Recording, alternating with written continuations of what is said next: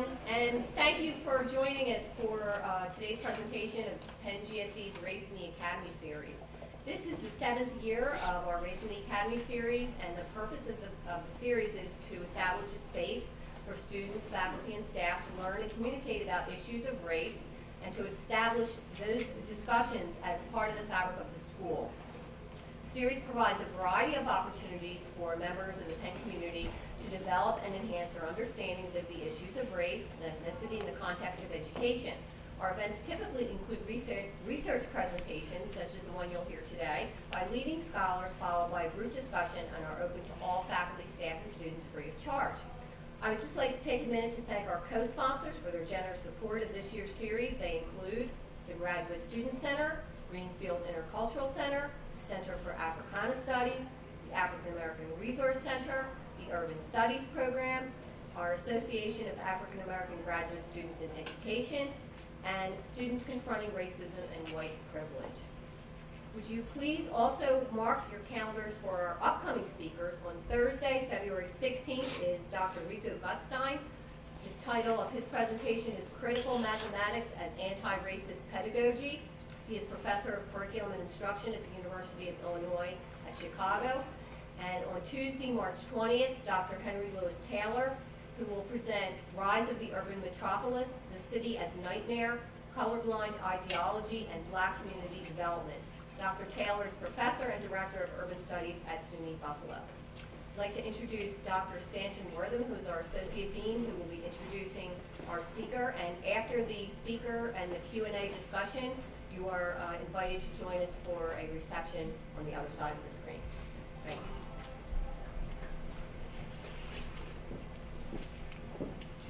Thanks, Lois. Thank you to Lois for organizing the series and all her work behind the scenes to make all of this possible. Thank you all for coming. I'm very pleased that today we have with us Professor Enrique Murillo from California State University, San Bernardino, where he's a professor in educational research methods and foundations. I first met Dr. Murillo back when we had both just finished our dissertations back in the mid-90s or so.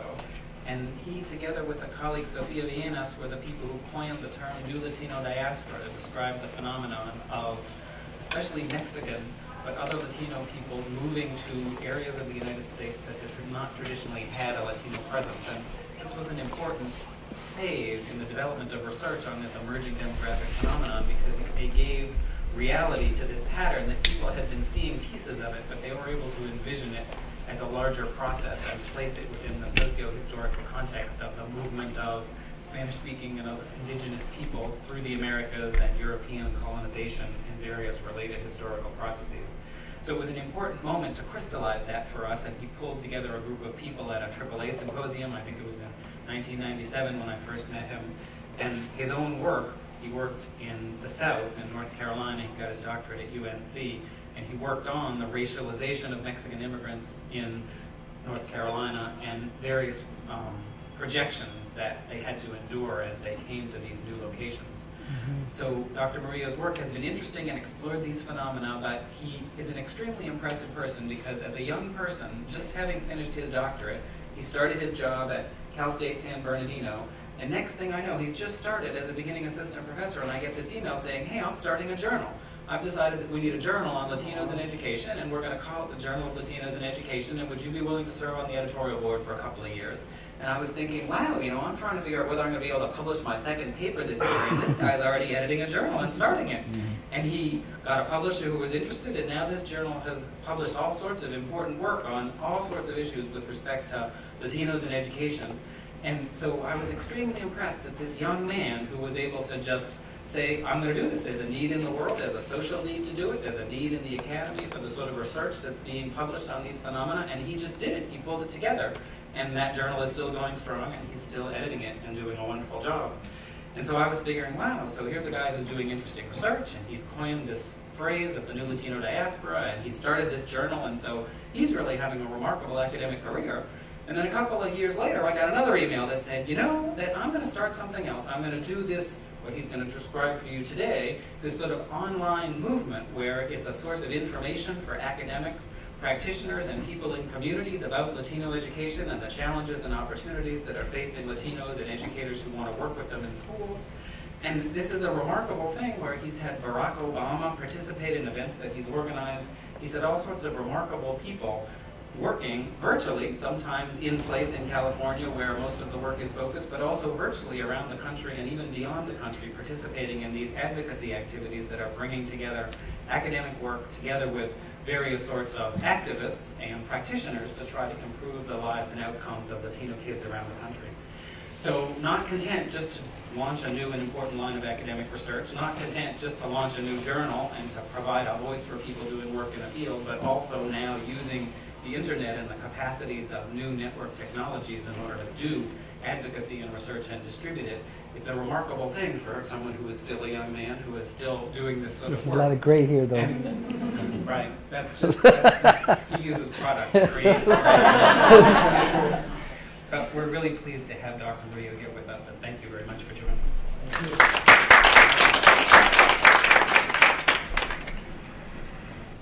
you. He really made me sound pretty good. I'm like listening to him. I think I want to meet this guy. He really made me sound pretty good. Okay, well, I guess I just start off with various descriptions of myself. Okay, so those of us, particularly those of who come out of poverty, working class backgrounds, people of color in general. You know, we come to the Academy, we don't come on our own steam, all right? We stand on the shoulders of many people. I myself am the child of Mexican immigrants. My parents are from Culiacan, Sinaloa. My mother is also a Tawe, which is Native American Yaqui. We're part of the Yaqui group. We're on both sides of the U.S. and Mexican border. So I actually have three citizenships. So I'm a U.S. citizen, a Mexican citizen, and a Tawe citizen. And I have three different identifications. So, for example, I just came back from Mexico, and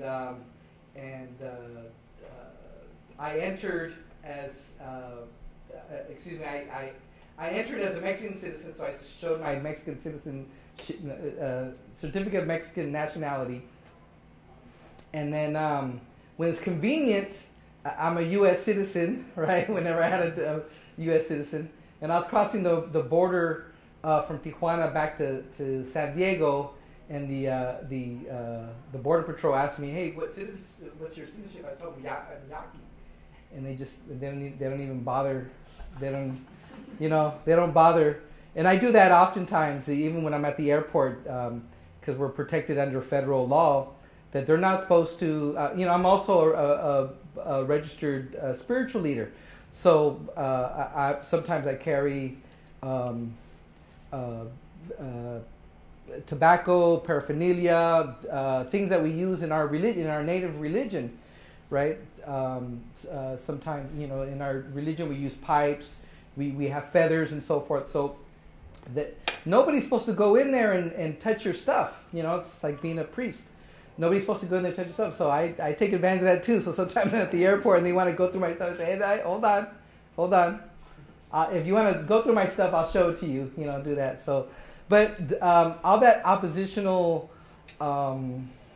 culture and resistance just comes from growing up in a bifurcated reality, right? So at home, we speak Spanish. We very working class neighborhood, and at school it's English. They forced us to learn English, right? And even to the point where now we speak Spanish in reverse. So we even lost our elements of our Spanish because they forced us, and we just have very little bit of our native language. So we kind of go between all three worlds. So maybe trifurcated maybe? Is it three trifurcated? So it's a trifurcated reality. But here's the interesting thing, is that in our new global economy and new world order, it's that flexibility, it's the flexible ontologies, the flexible epistemologies that actually are to our advantage, right? So the more languages you speak, the more flexible you are, the more fluid you are between worlds, right? If you can travel to different countries, speak different languages, code switch, right? Switch modalities. We were talking about this more. Switch modalities. All these things. It's actually to our advantage in this kind of new globalized reality we lived in. So, politically, I identify as Chicano, right? So I'm kind of a tail end of the Chicano movement. My father was a union organizer, so I grew up in that environment. My grandfather fought in the Mexican Revolution. So a few generations of we like to fight and we struggle. So I kind of grew up around that environment. So I made a decision that, if I'm going to go to the university, that really we're not there on our own steam. I don't see myself as just kind of being an individual. Oh, I did it. I made it by myself. I got my undergraduate from UCLA, and then got a master's in teaching credential, and then my doctorate from the University of North Carolina at Chapel Hill. But the dilemma as Chicanos is that we got one foot in the community and one foot in the academy, and we're kind of halfies, and we deal with this whole dilemma. And it's not just us. It's working class. It's poor whites. It's all sorts of groups. We deal with the same thing of kind of being halfies. Same with ethnography. We're kind of half ethnographers. We can talk about that if you want to afterwards. But this idea that we're almost fraudulent. So what is it that I'm doing here at UCLA? How come I'm here at the University of North Carolina? These are prestigious universities. Somehow I got here. And so many of our efforts as Chicano, Latinos, a lot of our efforts, a lot of our energy comes from this desire to give back to our community, right? That we give back, and that's so in everything, in the scholarship and anything that you do. So it took me a long time to get to where I'm at. And right now it's interesting because a lot of my research, a lot of my projects I've been working on, they've been around for 20 years, but nobody's really paid all that much attention other than kind of these small groups of folks. All of a sudden, Latinos are a big issue. Why? Because, well, first of all, because there's always been a Latino educational crisis for generations. For hundreds of years, it depends on if you want to put it in a historical context, there's always been a Latino educational crisis. But the difference between then and now is scale, right? So there's just been a huge demographic boom in the United States of Latino immigrants, right? Mostly Mexican and Central American, but from people from everywhere. But our participation in higher education, our participation in the formal economy is not keeping up to pace with the demographic growth. So people are saying, especially now that the economy is really low, they're interested, where do Latinos fit in the economy? They want to know where that fits. And how are we going to keep up with other countries in terms of people starting to see the connection between the competitive strength of our economy in terms of our global competitiveness. There's a connection there with Latinos. In other words, the economy of the U.S. is not going to get better until Latinos get better, right? It's real simple. People's Social Security are not going to get paid unless we invest in Latino students now. So because they're investing in there's a very self-centered, selfish argument that a lot of people are paying attention to. People who didn't pay attention before, right? So here's part of the issues in describing the Latino crisis, right? And I didn't have a PowerPoint. I just have some points here for myself, just to help me talk. So it may be kind of hard to follow this projection, but I'll speak it out. All right. So let me see here. Okay. So. Here's the idea. For the Latino community, well, all of us are experiencing what's going on with the economy, right? We have all these issues around health access, For Latinos, we deal, especially for a lot of folks, with the immigration, all these things. So on top of all that, we got to deal with one more thing, and that's this educational crisis. What does that mean? Well, the new census says that we are one in 6 people now in the United States. So 1 in every 6. I think it's more, personally, 1 in 6. But for school-age children, it's 1 in 4, right? So 25% now of all public school children are Latino. That's a lot of kids, right? That's a lot of kids. So there's a lot of attention paid to it. So we're the fastest growing and so forth. But part of our issue in the United States is, for example, in the Latino community, perhaps as high as 70% of our kids do not have access to pre-K. 70%, right? It's not that immigrant parents or even 3rd, 4th generation Latinos don't want to send their kids to pre-K. That's not the issue. The thing is that they don't have access to it. In a lot of communities, and I don't know, and I'm not too familiar with this community, but I suspect it's probably similar here. I'm sure there's a very significant amount of Latinos here in this city do not have access to the pre-K. So that's like a huge one. Right? What's going on with this thing? It's kind of weird, huh? So I'll use that. So once we get to school, right, there's I guess in educational anthropology, I guess they call it the handshake problem, right? So the school culture and the home culture have a hard time shaking hands, right? It doesn't fit right. Right, so that's like a huge thing, how to deal with that mismatch, right? And even so, once we get into school, right, Latinos, by and large, we attend the schools with the least amount of funding, right, the least amount of staffing, right, the high poverty, racially segregated. It's like a perfect storm, like everything that you can think of. Right, that's the conditions of Latino students, right? So it's a serious educational crisis. In California, it's real similar to other parts of the United States, is that as you go through the school system, there's a lot. They're still tracking. You can call it whatever you want. They're still tracking. They're still, if you're going to go here, if you're going to go to college, you're going to be in this class and so forth. So, make a long story short, only 50% of our Latino students graduate from high school. This is nationwide. So if you imagine out of 100 kids, only 50 finish high school.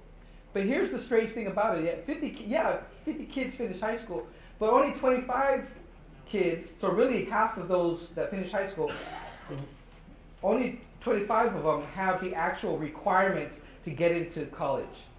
Right, to seek higher education. So really, when you think about it, in terms of our participation of higher ed, it's a quarter. It's 1/4 of our kids, right? And then from there, you can just go down. So out of 25, 10 will actually go on to higher. So 25 are eligible. 10 are going to go on to college somewhere. The majority of us start at community college.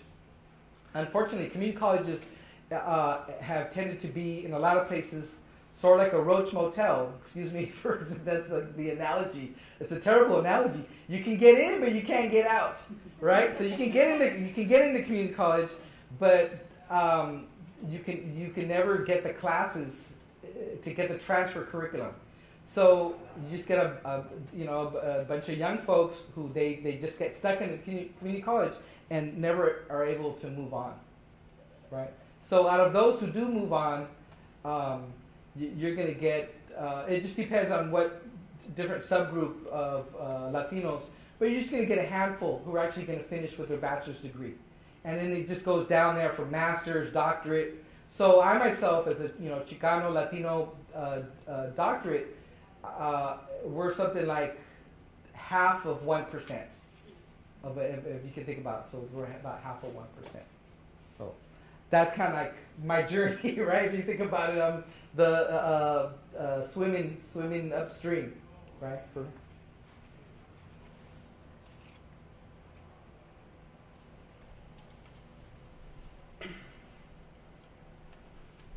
Okay, so here's the thing now. So a lot of people are interested in Latinos all of a sudden.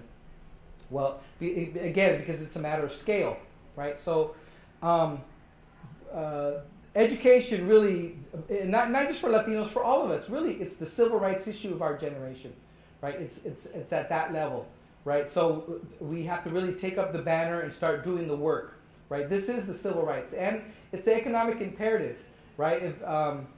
It's real simple to explain to, especially those who believe in have the logic of the economy, and they kind of measure themselves in terms of how well the economy is doing.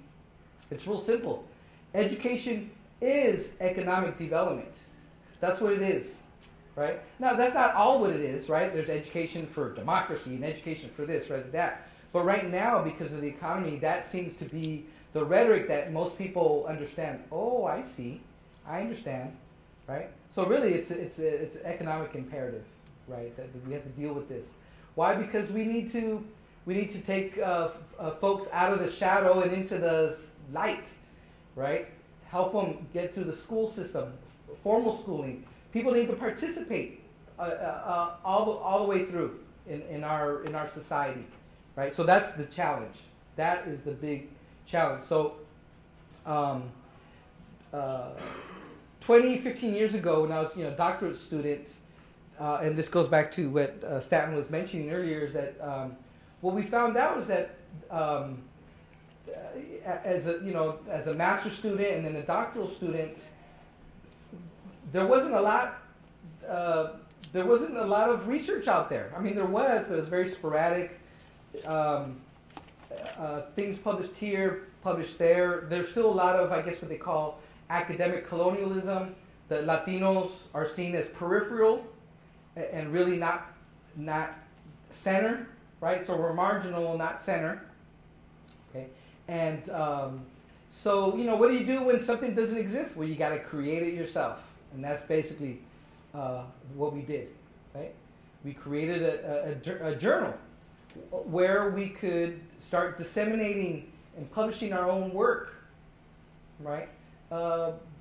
There's a whole other topic there about the politics of getting your work published and all that, which I won't go into now. But it's related to part of the legitimacy of the academy, right? So how do you legitimize yourself, legitimize your work in the academy? Well, you got to publish, right? You got to write articles, you got to write books, you got to do presentations, you got to be involved in professional development, those kinds of things. So that's what we did with a handful. Stan was one of them. A bunch of us got together and said we got to just do it, right? And not apologize for it, right? Basically, we are a legitimate field of inquiry, right? We've been doing this for a lot of generations, but it's time to kind of to put our flag in the ground and say, boom, we claim our state. And that's kind of what we did. So we created the Journal of Latinos in Education. Now, after so many years, it appears on many Tier 1 lists of academic journals.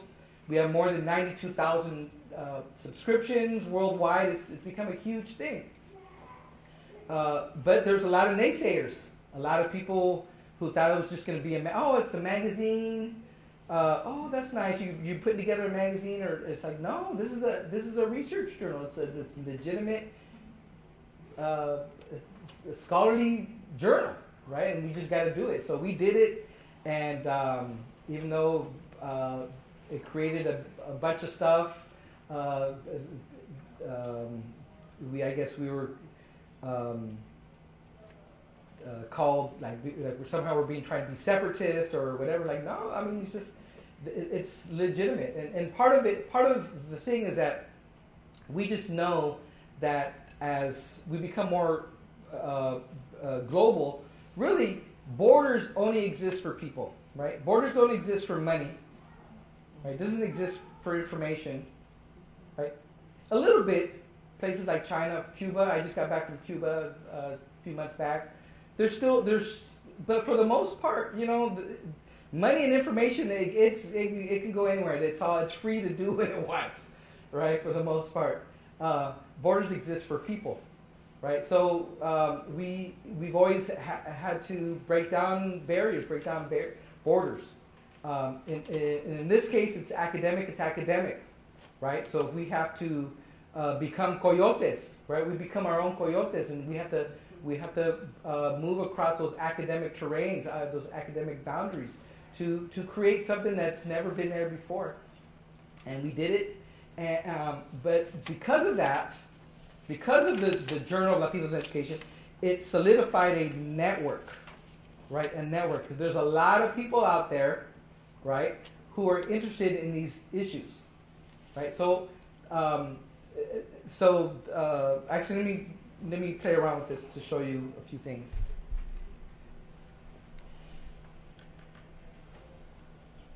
Okay, so I have to go like this.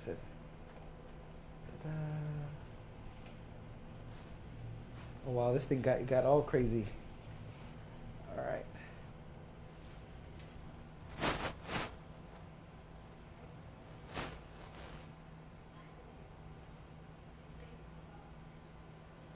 Okay, so there's the journal. I don't know what's going on with this thing. It's kind of, let me see if I can do something here. Zoom, let me, can I reset it? How's that? Okay, so, all right, so there's the journal, right? It comes out 4 times a year. And so now there's people who thanks to these efforts, they're legitimate scholars getting tenure. Hey, I published in the Journal of Latinos in Education.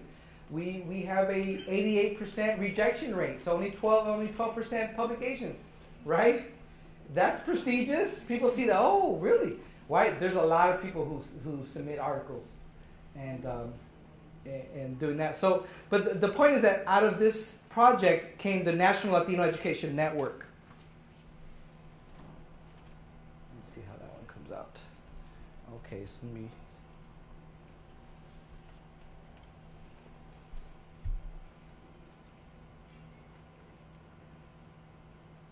Come on.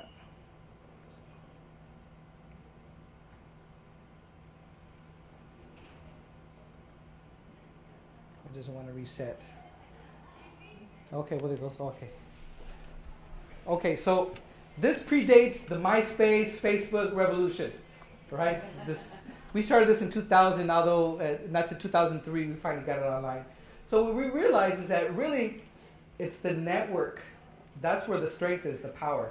Why? Because there's just one person over here at this university who works on these issues, right? There's just one person over there.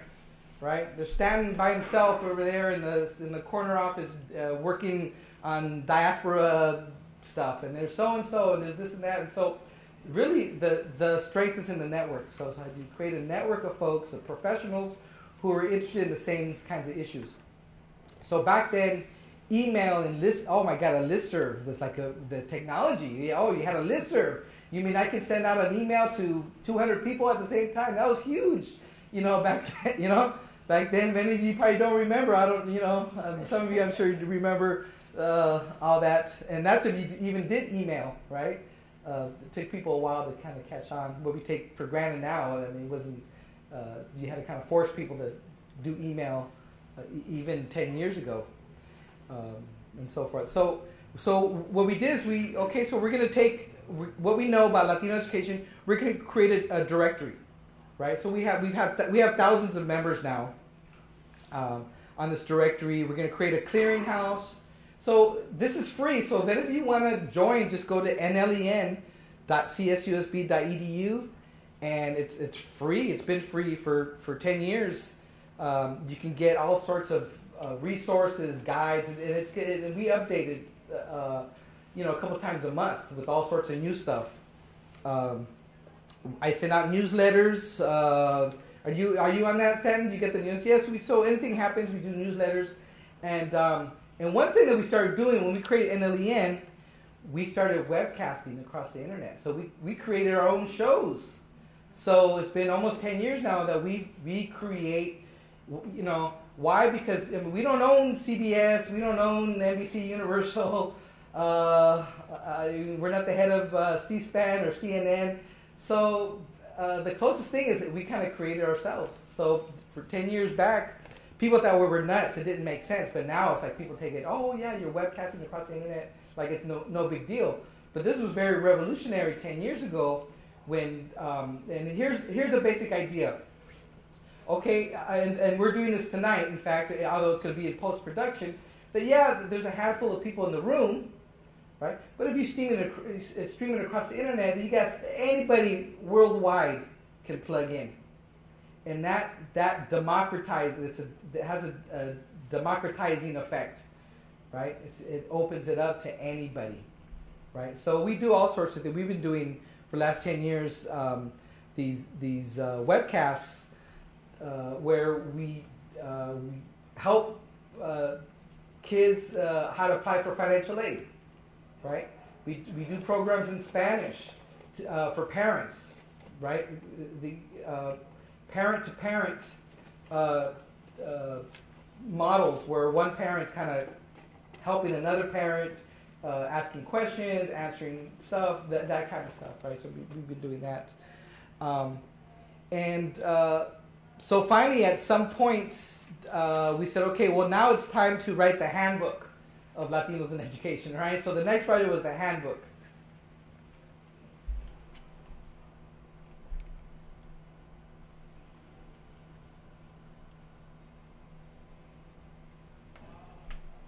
Okay, and like always, you got to play with the big guys, right? So so you have to make a contract with Taylor & Francis, right? Huge power broker in the publishing world.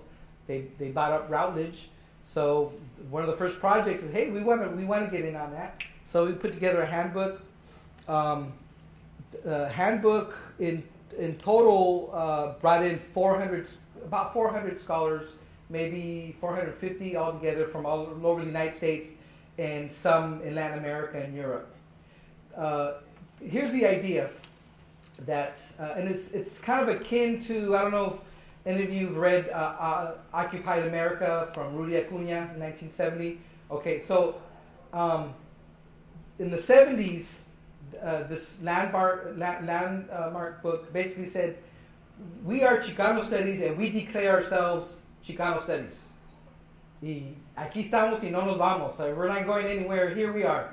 All right. So we kind of did the same thing here with this handbook. So we are a legitimate field of inquiry, right? There's people. There's at universities. There's a Latino education professor, and there's a distinguished professor of Latino education. There's this and that. It's a legitimate inquiry in our field, and so we've kind of declared it. One thing that we saw here is that a lot of the veterans, a lot of the veteranos, were retiring, people were dying off, people were growing old.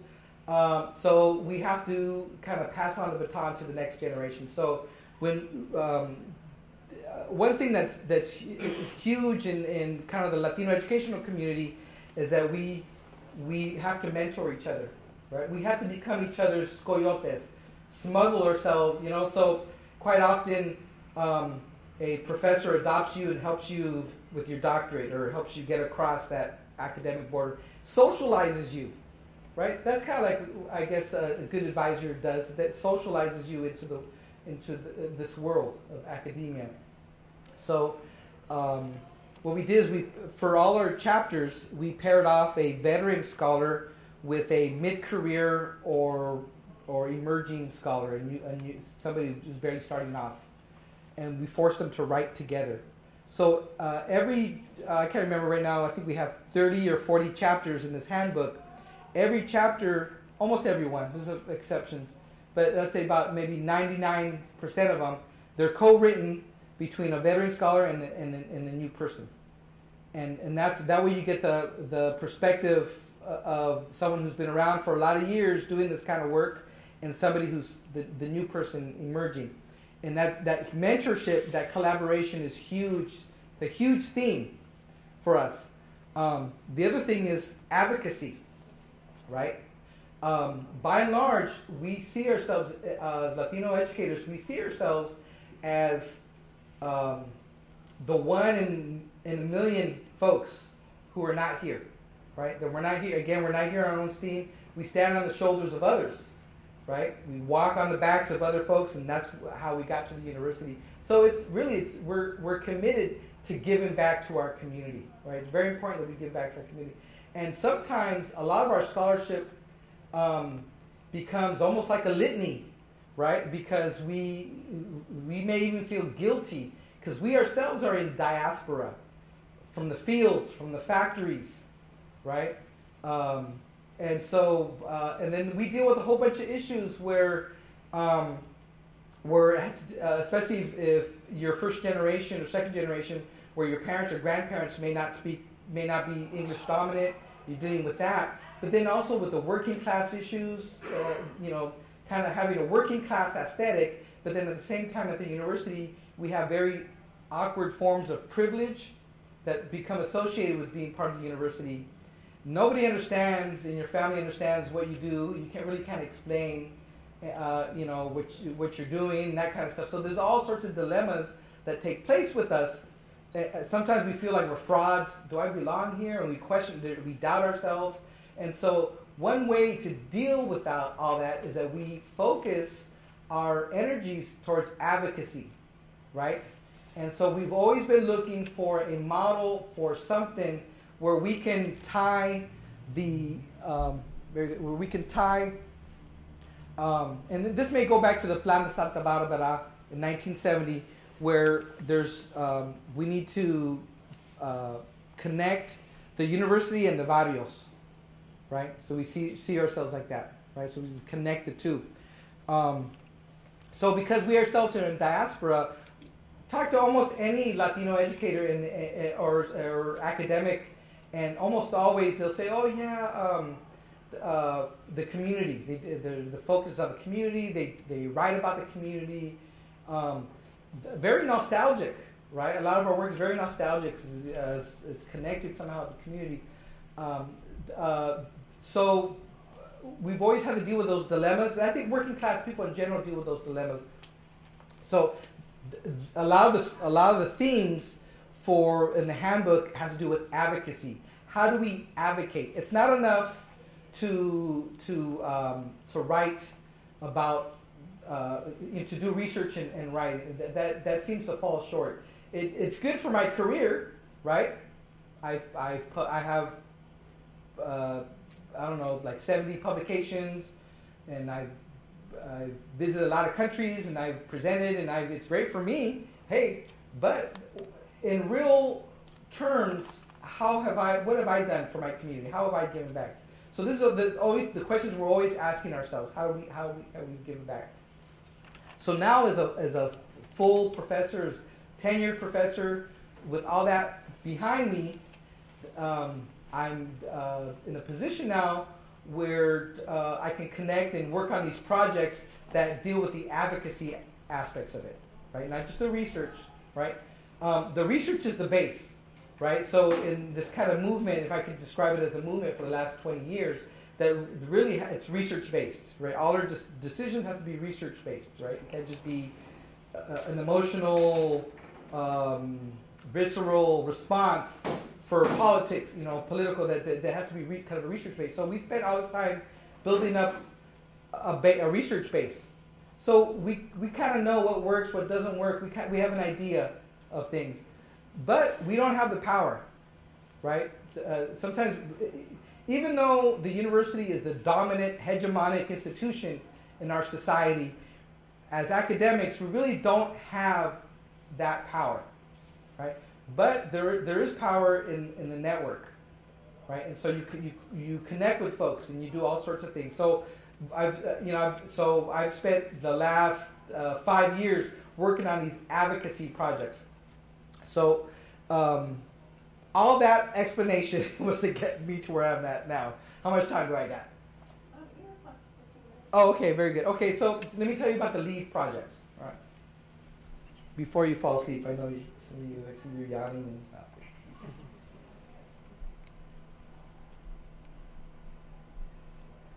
Okay, so right here.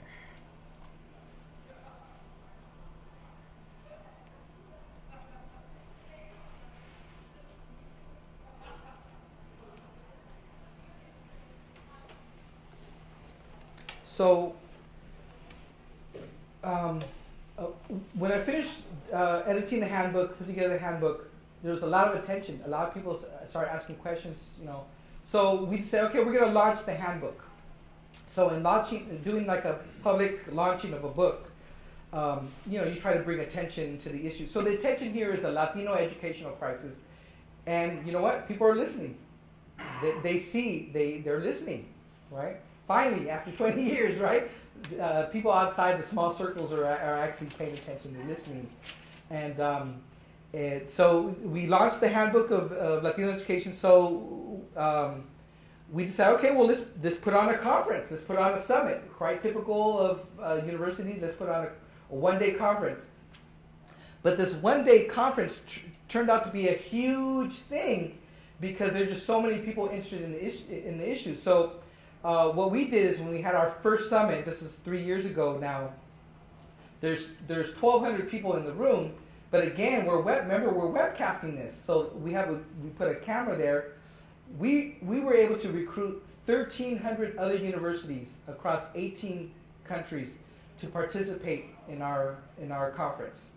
So now you're talking about hundreds of thousands of people participated in our conference. It was huge. It's like a big record-breaking thing. So if you can imagine, you know, so we're here presenting and so forth. The camera's there. So the camera's streaming across the internet in real time. There's a Facebook function, there's a Twitter function, and then there's the online chat. So as you're watching the conference, there's all these people who are having conversations. They're chatting about everything. They're asking questions and so forth. And you know, and a lot of universities are looking for ways to diversify their faculty, their students, their curriculum. They're looking to internationalize their curriculum. So this is an easy gig. Hey, come watch us on the internet, right? So so these 1,300 other universities, and I don't know if you have one here or not. Did you guys have a watch party here? Okay, so we're gonna have one this year though, right? So and in March. This one's on Wednesday, March 28th. So for this one, you gather folks here, just like we are now. And so we're watching on the big screen, and people are participating. And that created an even larger network. Out of that, the Inland Empire, where I'm from, this little region of Southern California, we got the lowest college-going culture, I think, in the United States. We got very high dropout / push-out rates, everything. So there's a lot of attention all of a sudden to our region. So now all of a sudden, here's the interesting paradox, is that as these Latino education projects are reaching out worldwide, there's also a focus inward to our own local regions. So now we're working with partners. We have 1,500 partners now of people who are working on their own projects. And what we do is that we're a network, and we call ourselves Netroots, is what we call ourselves. So it has to do with the network, but also the internet, using internet-based technologies to connect people like that. And then the grassroots, because so it's the advocacy, right? And that's always been our connection. How do you stay connected with community, right? It's funny because I gave a presentation maybe a couple months ago with Rudy Acuna himself, right, the author of Occupied America, and he talked about the same thing that we're talking about now. How do you give back to the community? How do you connect things? But the difference between then and now is that now we have the internet, and we can use the technologies for our own purposes, right? For democracy, to create moments, spaces that are much more democratic, right? So this thing became huge. Even the White House, President Obama gave a talk, and he used kind of the tenets of the handbook. So I got invited to the White House. I went to the East Room. I got to witness him authorizing the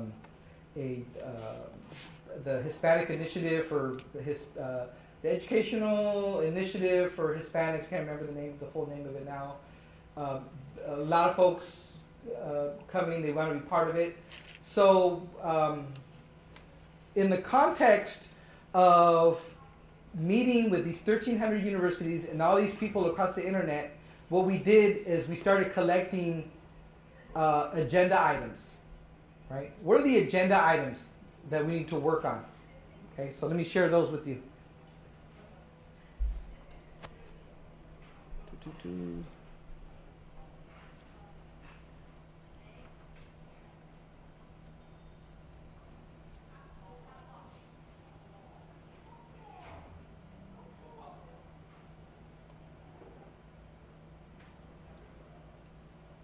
Okay, so if you could imagine, in fact, our impact numbers this year totaled more than 17 million people. So that means, so not just that, we're doing internet radio. So we have 1 million listeners now on our internet radio show, right? So we do things off the internet, and we do this, we do all these things.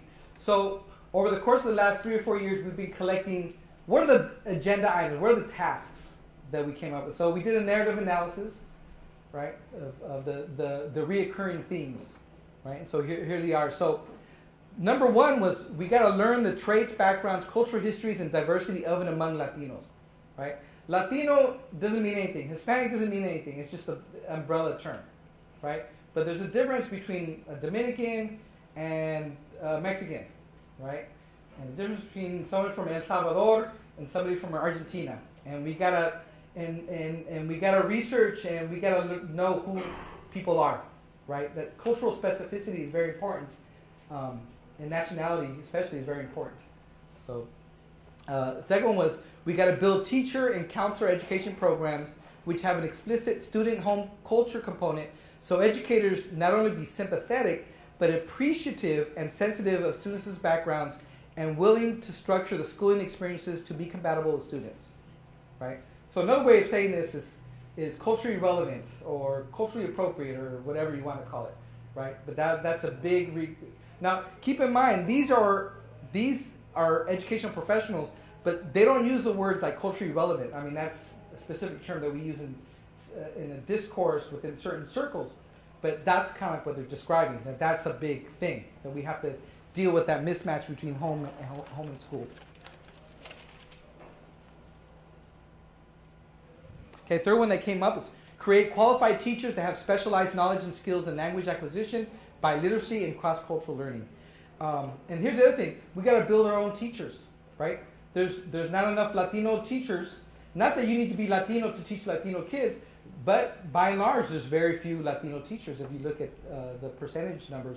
So same thing. We got to build our own, right? So now we're starting to work on these pipeline projects where we can get kids in middle school interested in teaching, and we're going to follow them, right? And then, so we're working with one group now in Coachella where in middle school, they're in the teaching academy. And then they go on to the high school and they continue with that teaching academy. We help facilitate scholarships, right? So a lot of the folks, they give scholarships to these kids. Many of them are on financial aid, right? They qualify for financial aid. But they go on to the community college. That community colleges feeds into the four-year institutions. But they then got to come back to the communities and serve the community in which they came from or similar, right? So the idea here is to create an organic linkage. Why?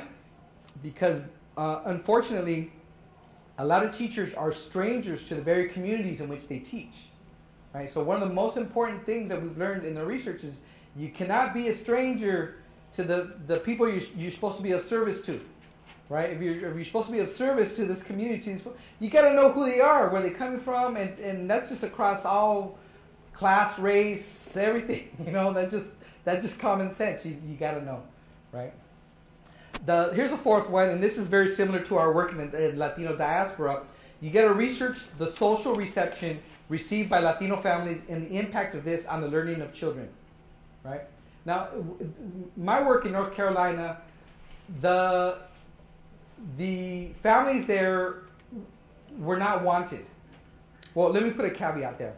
Their labor was wanted. We want your labor. We want you to work in the poultry factory. We want you to take care of our hogs.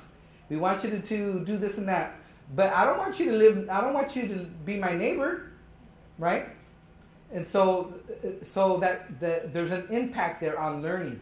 And we're starting to learn that there really is, it's not just in figurative ways, there's a real impact on the way children learn if they feel that there's very little social reception in the community that they live in, right? So that's another thing.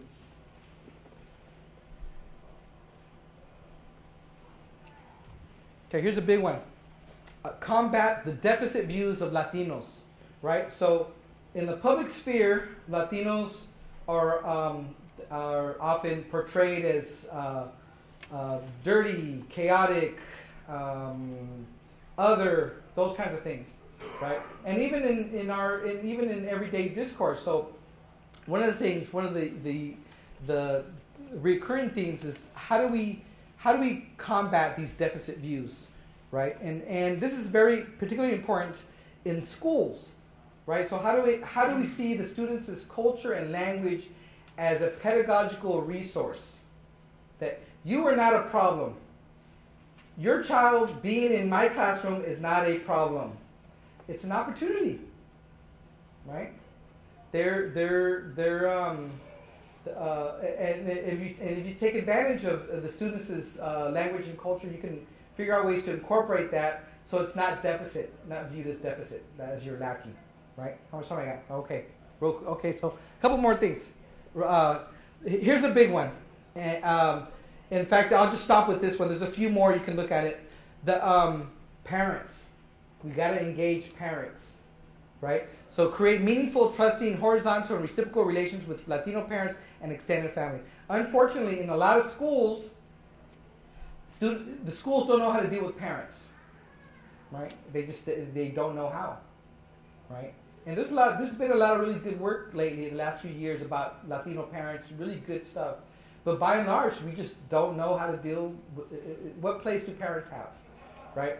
And for Latino parents in particular, what's interesting is that we don't show up on the radar. So the conventional middle-class descriptions of what a parent's supposed to do for the child, right? Latino parents oftentimes, what they do for their child does not show up on the school's radar. So schools tend to think, oh, Latino parents don't care, they don't value education, and that's BS. It's not. Latino parents do value education. They just do so in ways that don't show up readily on the school's radar. I don't know what else analogy to call it. So to make a long story short, based on these agenda items, so now the lead organization, Latino Education Advocacy Days organization, now we've taken upon ourselves to then start addressing and incorporating projects that around these themes. So the latest project we did is we have a public-private partnership with Telemundo, right? And I don't know if any of you saw this, but Telemundo Spanish language television conglomerate, they approached me and they said, hey, we want to create a program on Latino education, right? So the first thing I told them is, okay, that's great, but we want to create, if there is going to be a program, it has to be real advice, real tips that we can give parents. Not just talking down, not just telling them the same old middle class stuff like keep magazines on your coffee table or whatever, you know. I mean, there was no coffee table when I don't think I saw a coffee table until I was in my 20s, so I don't even know what that was, right? So you guys hear what I'm saying, right? So we put together a program, and NBC Universal has this programming called Education Nation, and I got picked to be one of 30 or so thought leaders this year. I got to come here to New York City and participate in the whole thing. But make a long story short is that the power of television was huge because they reported 54 million aggregate television viewers, right? So let me see here. I can write a book, and I don't know, a few hundred people are going to read it. I can write an article, and so. or I can use my energy to work on these partnerships, and millions of people are going to watch it. So we're at that stage now where we're trying to do things. We're doing innovative things. For example, we started a project with a guy in North Carolina called Recados, R-E-K in the number 2.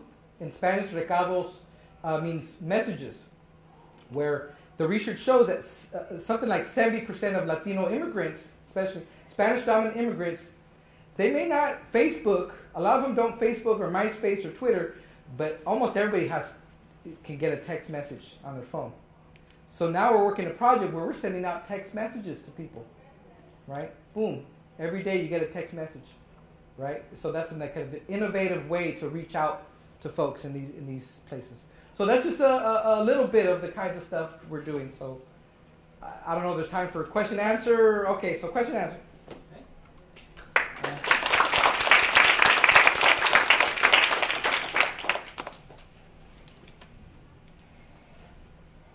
Anybody, don't be shy. Yes, sir.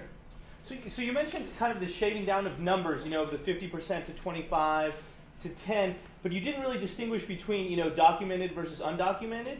That's kind of the first part of my more of comment, and I'm wondering how that feeds into what activism looks like on the ground now for you. Okay, very good question. Okay, so these numbers are public school numbers, so the undocumented is included in there.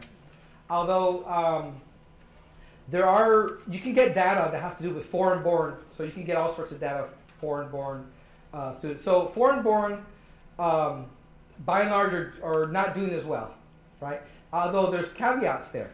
It kind of really depends on your cultural capital, right?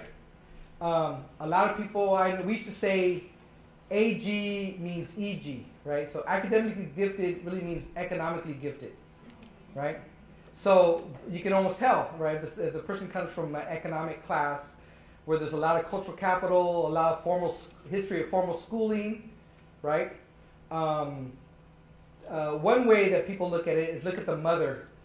What was the formal schooling of the mother? And that kind of indicates, right? But here's something that's real interesting that's happening. This is brand new. Let me think of the guy's name right now. We just published a piece a year ago in the Journal of Latino Education. Let me see if I can find it. Hold on.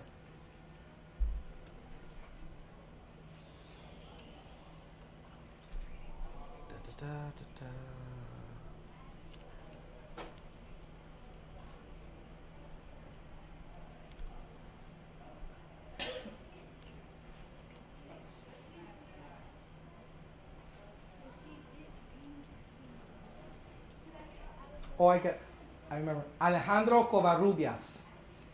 If you can look at it, it's in the Journal of Latinos in Education. We just published it not too long ago.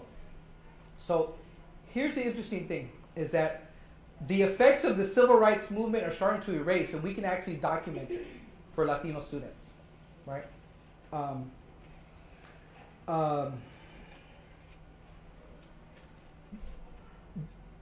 Using the same adage, right? So if you are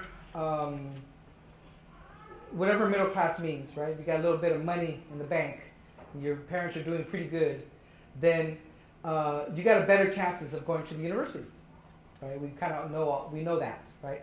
So the latest numbers actually show that's not happening for Latinos anymore. That we have well-to-do second-generation Latinos who got a little bit of money. They got some real capital, but it's still not translating into college completion, unfortunately. I would say, to shorten it, look at Alejandro Covarrubias, and he kind of revisits the early work of Daniel Solórzano, right? So probably Daniel Solórzano, probably the most known scholar for this Latino, looking at the Latino Chicano pipeline, right? And there's a whole UCLA working group that looks at the pipeline. But the adage of the class, right, that your economic class is determining for Latinos, unfortunately, the effects of the civil rights movement and all, because really, when you think about the civil rights movement, it really helped create a class. It helped create a black middle class, a Chicano Latino middle class, and all these things. But for Latinos, the numbers started to show that even that's declining. So even second generation and that's bad news for us. So since you mentioned the fact that you use the internet as a way to do some of your advocacy work, how effective would you say is it using the internet as a platform to actually reach sort of maybe not the other working professionals, but the people who you're really trying to advocate for and on behalf of? Yeah, well, it's kind of I don't know, love-hate relationship. No, it's the struggle is obvious is to create more access, right? So we work on, like, even San Bernardino County, where I come from. It's the largest county in the United States. It's larger than 7 states in the United States. It's larger than South Carolina, for example, and that's just the county I work in. That in our county we have a very low. Not a lot of people have internet yet, especially poor people, right? Not just Latino, poor blacks, poor whites, everybody. So there's a movement to try to get people connected, in that way. At the same time, that seems to be, since we don't own CBS, doing internet shows seems to be pretty good. But one thing that we found out is that most of the people who watch the internet stuff or listen to it, it's post. So very few people watch it live, maybe because they know they can always come back to it. It's archived. So when we do things, maybe, I don't know, 30 people are online watching it. But then the next couple weeks, you get hundreds of people watching it because they go back and revisit it, knowing so. So I don't know if that answers your question, but it's both things, right? Obviously, the internet is not a way to reach everyone, but it does maximize. At least now, it maximizes the opportunity to do outreach, to do promotion, but it's not enough. So that's why we're doing it. We're experimenting with the text messages, and the internet is akin, I guess, to maybe the public sphere, the public square.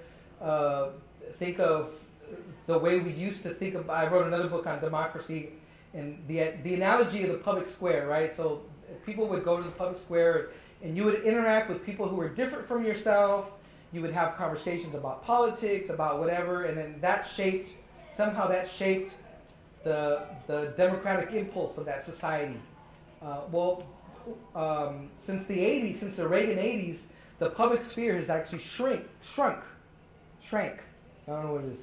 Shrank, right? So because of that, there's less opportunities for us to mingle with people who are different from ourselves in terms of class, in terms of race, in terms of religion, all those things, language. So the internet, in a sense, has become our public sphere, where we can interact with those. Right? Yes, ma'am. Have you ever thought about using it for protests? To generate, let's say, some kind of mobilization, or let's say legislation, favoring some legislation that would be beneficial? Yeah. In fact, we have, like for example, with the DREAM Act stuff, the vote that came up a few months back for the DREAM Act. Yeah, we do our part. We send out. So what we do is we plug into everything. So, we have people who their job is that's their job. That's their full-time job, is to do Facebook all the time for these projects. Somebody in MySpace and the Twitter and all this and that. And then we send out listservs. I reach somewhere on my listservs, when I send out a message, probably about close to 400,000 people at that moment. Right? So we send out emails, we do this, we send out blasts, we do all sorts of things. So now I'm actually excited about the text messaging, because imagine you could get a text message. Hey, there's a protest, people can subscribe with this text message. They can subscribe within their own local zip code or area code. So you can get news that's happening locally in real time, right? And the potential is there, yes. Potential there. So we've sent out things, petitions for the DREAM Act, for this, for that. We've sent out a bunch of stuff on the stuff that's going on in Arizona. One of the things that we do is I'm also the commissioner for financial aid in California. So I'm a state official. So I I also advocate on behalf of students to get for financial aid, right? And we do workshops, we do all sorts of things. A lot of our work is really, I guess, what you'd call infra-political, right? If you kind of look at the kind of a theory of politics, is that a lot of the work really is infra-political. It's below the radar, so it's very petty. It's the everyday stuff, right? And then something happens, and all of a sudden there's an eruption, a cultural eruption, right? And so during this eruption, that's when you get people protesting, and you get the thing like at UC Davis, and you get the Occupy groups and this and that. But that, that always comes down. What always is steady is the infra-political. So we really work on the infra-political, right? I mean, if you look at strategically, that's where we're at. And then opportunity arises, then of course you're part of the eruption. But the work is always, I don't know, that's the way I look at it theoretically, is at that level. When you say infra-political? That it doesn't show up, okay, so most people think of politics as voting, right? And those things.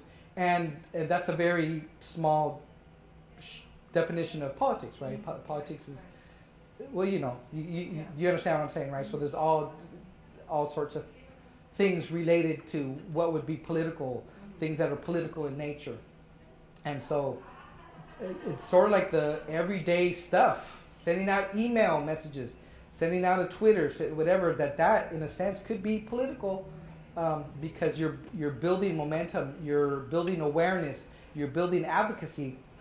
And then if you're in the right place in the right time, then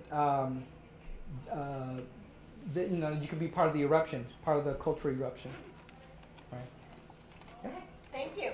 You'll have time to speak with Dr. Murillo at a reception, or just on the other side of this